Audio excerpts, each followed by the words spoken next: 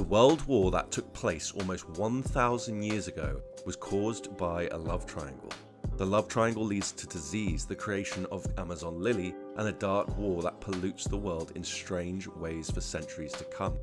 The love triangle peaked with a wedding, which will be revealed to be the specific catalyst for the war. This union is represented with the number 88 by Oda, which is why we always see the number 16, 8 plus 8. The union was either interrupted, starting the conflict, or went through only to cause tensions within the royal families that led to war shortly after. This union is intended by Oda to embody duality and the interactions between two polar opposites. This theme is centrally reflected in One Piece with the sun and the moon, but plenty of other instances and metaphors occur throughout, such as fire and ice. The breakup of the union leads to rebirth, triggering the will of the two sovereigns to reincarnate within people who inherit their will. The only living beings to witness, thus have knowledge of these events, are the ancient trees, the oldest of which being named the Tree of Knowledge. That said, we do see a tree in Zou with a whale coming out of it. Whitebeard is epitomised as a father figure, and he has whales for ships, potentially signifying the trees fathered the old world by migrating seeds between east and west. This would explain their frustration with the Red Line. Joy Boy is shown to be deeply connected to trees and is tied to a symbol that has undeniable resemblance to whale tails. The whales being restricted by the Red Line might be symbolic of Joy Boy wanting to be free also, and tie into his ultimate dream. Today we're going to be going all the way from 1200 years in the past up to the present day, detailing how the Void Century began, including where the Gorosei came from, how the war played out, why the Gorosei did what they did, and lastly how the Void Century still affects the One Piece world to this day. Now, we just broke 5k subs, so make sure to hit that sub button to get us closer to that next milestone, and consider dropping into our community and seeing what's going on at the front line of the One Piece theory verse. Links below. But anyway, back to the theory. In the world of One Piece, the Void Century is a mysterious period in history that spans 100 years. This era is shrouded in secrecy with very few records or information available about what actually transpired during that time. However, it is widely believed to have been a time of great upheaval and significant events that shaped the world as we know it today in the series. Here's what we know and kind of can speculate about the Void Century. So the Lost History, the world government, the ruling authority in the One Piece world, has actively suppressed knowledge about the events of the Void Century. They have gone to great lengths to eradicate any historical records, poneglyphs, which are ancient stone tablets, or oral traditions that might shed light on what truly happened during that time. For example, when Clover tried to name the ancient kingdom, they assassinated him. One of the key mysteries surrounding the Void Century is the existence of ancient weapons. These were particularly significant and immensely powerful, and are believed to be crafted during the era. It's also believed that they played a pivotal role in the events of the Void Century and may hold the key to understanding how it started or how it ended. The Will of D is a recurring theme in One Piece and is believed to be connected to the events of the Void Century. Individuals with the initial D in their names often possess a strong sense of freedom and a rebellious nature, and they seem to be linked to the ancient history in some profound way that we're yet to have confirmed. It is widely speculated that there was a powerful civilization or kingdom during the Void Century that stood against the world government, or what was going on before the world government. This kingdom may have possessed knowledge or technology that posed a great threat to the authority of, for example, Emu or the previous government, which ultimately led to its own downfall as the world government and subsequently the cover-up of the history. Another enigmatic figure associated with the Void Century is Joy Boy. His true identity and intentions remain a mystery, but he is mentioned in connection with ancient promises and prophecies, suggesting that he played a significant role in the events of that era. It is hinted that the Void Century was marked by a massive conflict known as the Great War or Ancient War. This war likely involved the Ancient Kingdom, the world government, and possibly all the other factions globally, and it may have resulted in the widespread devastation and reshaping of the world. Despite lack of concrete information, the mystery of the Void Century serves as a driving force behind much of the plot in One Piece. As the Straw Hat Pirates and other characters progress, we uncover some of the truths, but we can theorize and speculate deeper as to what actually happened and where the story's going. Now, let's start before the Void Century, roughly 1200 years ago. When Robin recited the alabaster poneglyph to Crocodile, she lied about its contents, instead telling Crocodile the poneglyph discussed the hero of Atreya 1200 years ago, Mamudin. This name is particularly significant now as we saw Emu referring to themselves as Mu. Mu fits in Mamudin. Lily is closely connected to Emu, and the hero of Atreya was said to conquer and form what we now call Alabaster. Roughly 200 years after the conquering of Alabaster, Zunisha was born, with many speculating this is about the same time people descended from the moon. This part of history is likely centered around Jaya and Skypiea, where Mink, Ninja and Pirates had a flourishing alliance epitomized by the Golden City. It may even be that the hero of Atreya, after conquering Alabaster, wanted to move up Paradise and conquer Jaya, etc. as well. This would fit well with the fact that the Pirates, Ninja and Mink generally are enemies of the world government so far in the story. This is very possibly Emu's ascension to global power. The war might have stemmed from prejudice against races either across a certain part of the globe or the entire globe, which seems to have occurred between the humans of the world and the less human-looking species. We have that in the present One Piece storyline with the majority of humans living in Paradise and the majority of non-humans living in the New World, which is a far more unsafe environment than Paradise. Despite the difference in appearance, Oda expressed blood can be transfused, for example from fishman to human, implying human physiology is intrinsically linked to other so-called species in the One Piece world, or perhaps suggesting that fishmen were once human, or originated from humans at the very least. We do know that mixing lineage factors is a part of the current world government's experiments. Possibly before, but most likely around this time, the GOROSEI were formed. It's looking it was one member from each region of the world, with the only exception being Fishman Island, which is very interesting considering Fishman Island is ruled by Neptune, a character named after a planet just like the other GOROSEI. Furthermore, it gets crazier when you think about what Vegapunk just said in 1113. The world will sink into the ocean. So the one place where there is no GOROSEI origin just happens to be the place the world is heading currently. Strange. But what about the other regions of the Blue Planet? Well, Mars is definitely connected to Skypiea. In the previous few chapters, we see him dealing with threats in the sky. York is shown holding a bazooka, which has symbolized Uranus's firepower since Skypiea. Mars looks like Gamfall, kami or god of Skypiea. Additionally, the yokai form Mars takes is an Itsunade, which is a bird serpent. Finally, the design of the character matches the style found on the murals on the moon, which also depict people descending down to the Blue Planet. There's not much to go off so far, but we could speculate that the kami role was passed to Ganfall and not Mars, and because of this, it created a bitterness in Mars, which led him to join the opposing forces. Lastly, and very interestingly, we see a sickness at Skypiea known as tree fever, so bear that in mind and you'll see how it adds up in just a second. Saturn's big appearance was during the Egghead arc. This arc features the South Blue predominantly, as well as characters such as Bonnie, Ginny and Kuma. Saturn connects to these characters on a personal level, seen through flashbacks throughout the arc, which involved Saturn at God Valley, Saturn's involvement with Ginny, and resulting in Saturn's connection with Bonnie later on down the line. Furthermore, the unique pattern to Saturn is flame markings, echoing what we learnt about the eternal flame and flame energy. Similar to Mars, we don't have much information to go off, but it's very possible that Saturn was a ridiculed or failed scientist. We have seen hints of him using and adapting other people's technology. And what's also interesting again is Saturn's appearance was tied to flashbacks about Sapphire Scale, another strange disease. Topman has a very distinct pattern on his Hoki form, which is reminiscent of what we see with Law's character design. The name Topman might be a reference to the North, as North sits at the top in orientation, for example on a map. The North Blue is often associated with snow and cold, and boars are known to live in snowy climates. Topman Walkeri has the word war in his name, and the Vinsmokes, who hail from the North Sea, just happen to be the most military-based faction in the series, which suggests to me Topman potentially lost a war, or at least lost military might to the Vinsmokes in the North. This might have been his reason for joining the opposing forces. But don't forget, the North is also home to a deadly disease known as amber-lead syndrome.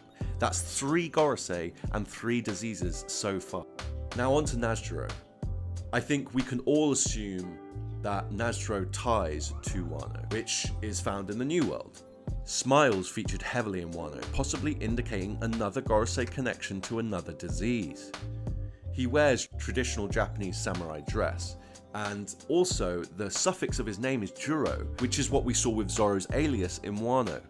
This particular Gorosei is depicted as the burning horse, which is often tied to betrayal in myth, leaving us with Jupiter, who I believe is connected to Alabaster and thus paradise. Fans have always noticed how this particular member of the Gorosei seems different from the others and seems to have a little less knowledge, so leading some to speculate that he's the newest member of the Gorosei. In the upcoming video, I'll go into more detail about how I believe Jupiter was Lily's younger brother, and when the crown was passed down to him, he was shunned or not accepted in the same way that Lily was. People were more adamant that they wanted to find out what happened with Lily. I believe this led to another bitterness, and that is what led Jupiter to defect Alabaster and join the Gorosei. Alternatively, we may see a betrayal from him.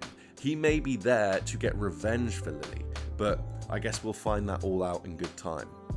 Another interesting connection between Jupiter and Alabaster, he was said to be a worm. Not a serpent, nothing like that, but a worm. Alabaster's very tied to serpents, and a worm could be considered a lesser serpent. So again, this would back up the idea that the younger brother wasn't not the true snake that potentially Lily was.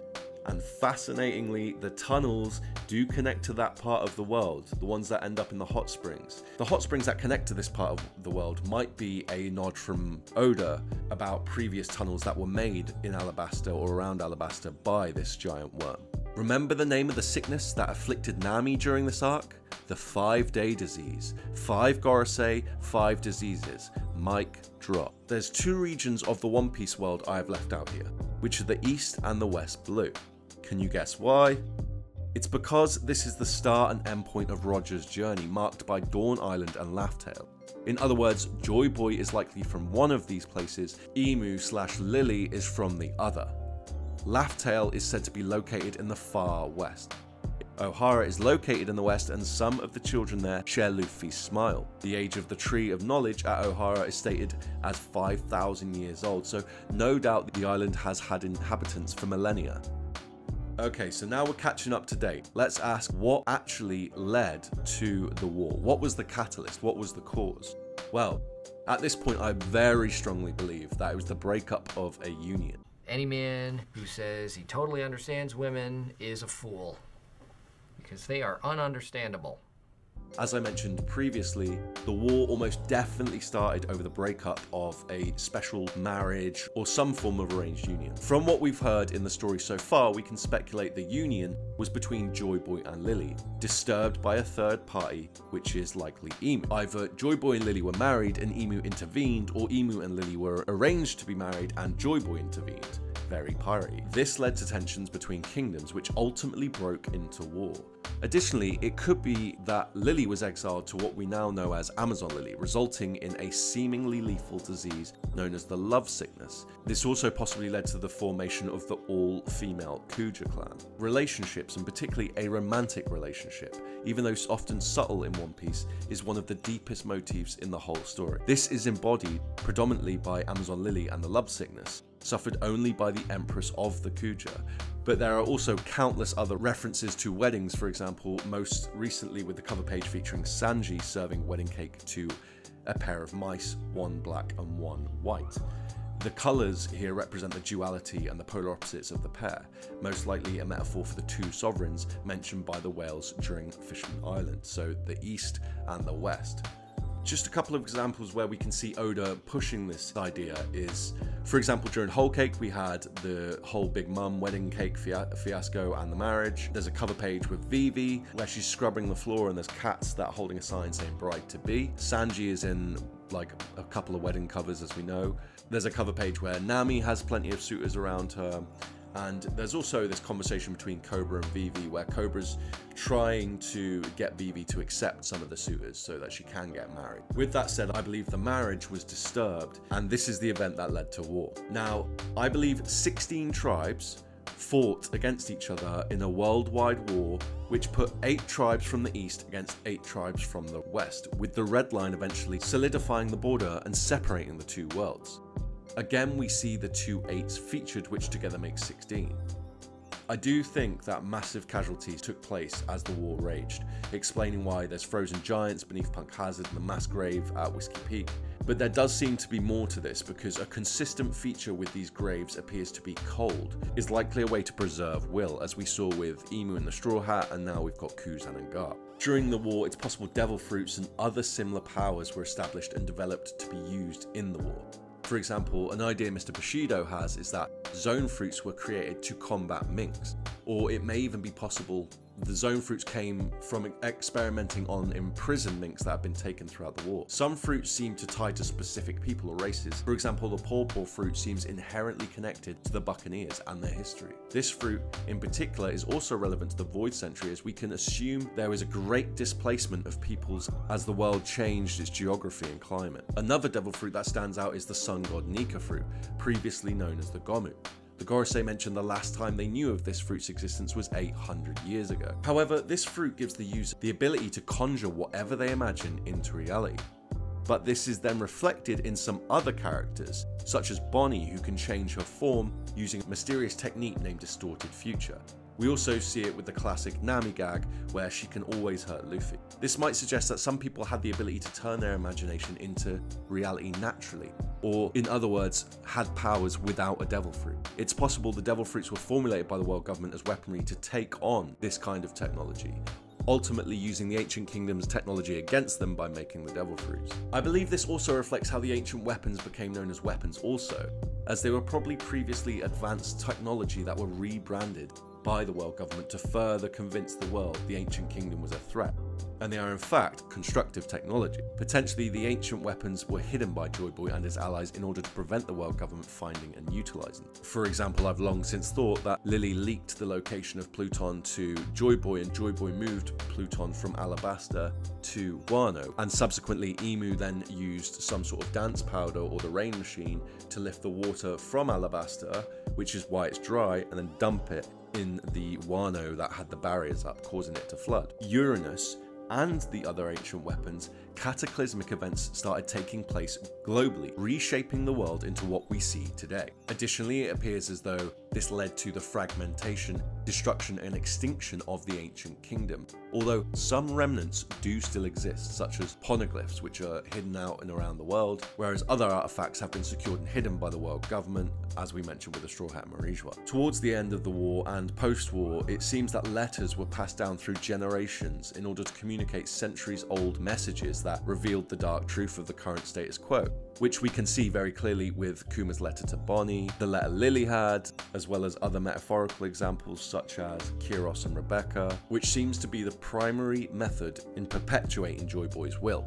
Other than the letters, we do have some other remnants of war left over. For example, the colossal iron giant that we've seen recently, the resulting dominance that the world government have over the planet currently. Also, we see it with the strange climates and geographies. Another very strange relic we have from this time period is the Tequila Wolf Bridge. People have been building that for 700 years and it's still not reached its destination. So I'm not sure how people feel about this, but I'm convinced that that is not normal. There's something going on. Most likely that the land that it's trying to reach is moving away from it. Why, you might ask? Why? Well, there's a lot of reasons that I can go into another time. Some people speculate that Emu has the Earth God fruit, so she might be the one moving the land. Deal between the Celestials and Emu, and once that bridge reaches the other side, the Celestials will be free of Emu's rule. That's why Emu always prevents it. However, that's a conversation for another time. Maybe later. Okay. Ultimately, however, we can agree that by the end of the Great War, Emu somehow traps people in a prison of perception, repeating the cycle until the will of Joy Boy is inevitably fulfilled and the world as Joy Boy knew it is restored. Laugh-Tale was potentially located on a great landmass called Pangaea, and a part of the ancient kingdom, for example the capital. The hole created by the Mother Flame is very similar to the Enies Lobby hole, implying the Enies Lobby hole was made by a similar cause, in this case a flying superweapon. So if Uranus made that hole and the other side of the world is Reverse Mountain, the strike could have gone through the Earth and pushed up Reverse Mountain, and fired whatever island was there originally into the sky.